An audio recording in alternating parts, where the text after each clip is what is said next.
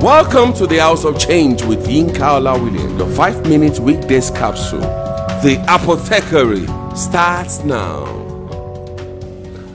The title of today's podcast is Run, It's Your Race. Anthony Robbins, in his book Awaken the Giant Within You, wrote about an African adage which says, every morning the gazelle wakes up, it must outrun the fastest lion, or it becomes the prized breakfast. So also, every morning the lion wakes up, it must outrun the slowest gazelle, or it will go to bed hungry. Whether you are a lion or a gazelle, the king or the servant, the rich or the poor, the ruled and the ruler, it does not matter your gender, religion, race or creed. Everyone seems to be pretty running. The question we then need to answer on a daily basis without ambiguity is, why are you running? Is something or someone chasing you, or you are chasing after something or someone? Everyone is running, but tragically, most people don't even know why they are running. They just run and run because everyone was running. It does not matter how well and how fast you can run. If you don't know where and what you are running into, you will run forever. It will become a marathon without a finish line. You need to find your race, understand your course, and know the finish line. Why not sit down first to calculate and articulate your race before you start something you can't unstart once you started it? Successful people have clear pictures of their own race. They have aims and objectives for running. They stay within their own race and not running others' race.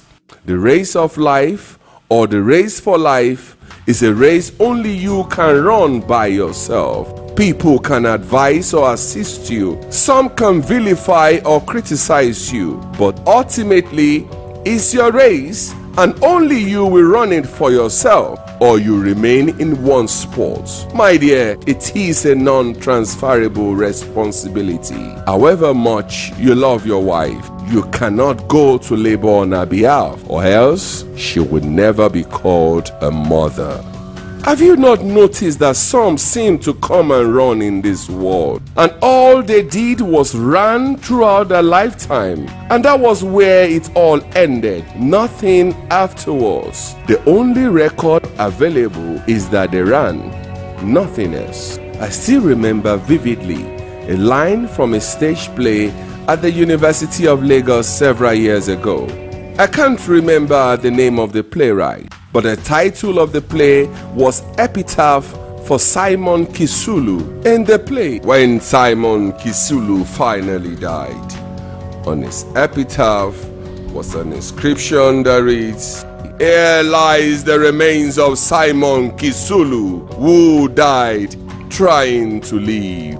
From pillar to post, fly to London, on train to Lisbon, and sail to Lusaka. You can still return broke, worn out, indebted, and arrived at cul-de-sac." You then see some who will do little running, and they brought much more abundantly. It thus then suggests that often in life, the race is not about being swift, smart, or strong alone. It also involves good timing and access to opportunities. Everyone has a time. May today be your time, and this is your time. A time you will find opportunities that abound everywhere. Thank you for listening to today's podcast of House of Change with Yinka Ola-Willams. We would like to hear from you.